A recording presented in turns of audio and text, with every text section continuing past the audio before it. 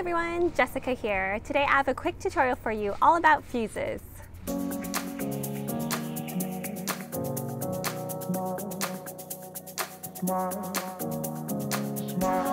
So what is a fuse and what does it do?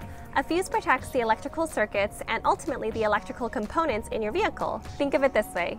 The electrical parts in your car, like your radio or your power windows, need energy, and they draw that energy from a power source like your battery or your alternator. And if there's too much energy going to that particular part, it can damage the part. So that's why fuses are important. The fuse will break the current should it exceed an unsafe amount.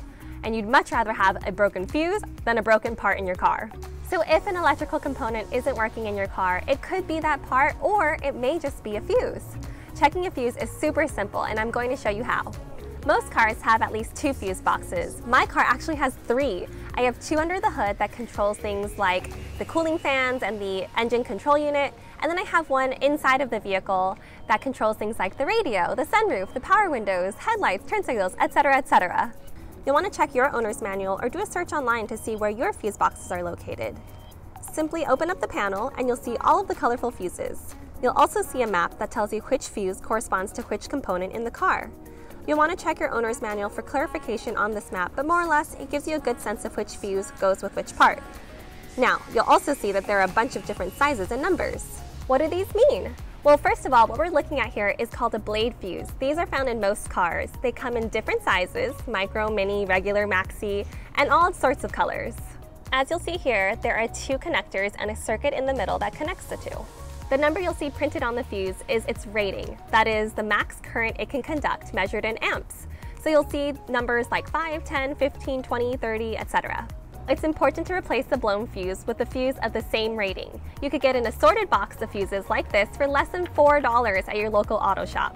So how do you check a fuse? Well, let me show you. Say your power lock system isn't working. Taking a look at the map, the fuse that corresponds with the lock system is located in slot number 38.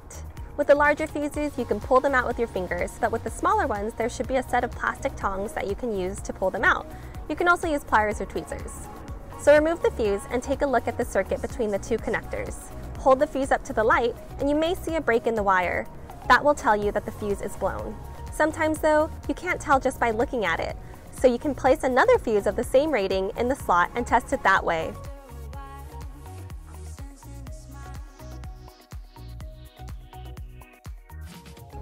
One other way to test a fuse is to use a test light. This test light cost me just about $6.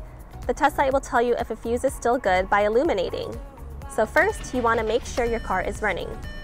Connect the clamp to a ground source. I'll use a negative battery terminal, but pretty much any metal surface on the vehicle will work. Test to make sure the light works by touching it to the positive terminal. Now take the test light and touch the exposed ends of the fuses. Both ends should make the light illuminate. If not, then you have a bad fuse. And that's it. Checking your fuses is so simple and can help you fix an electrical issue in your car.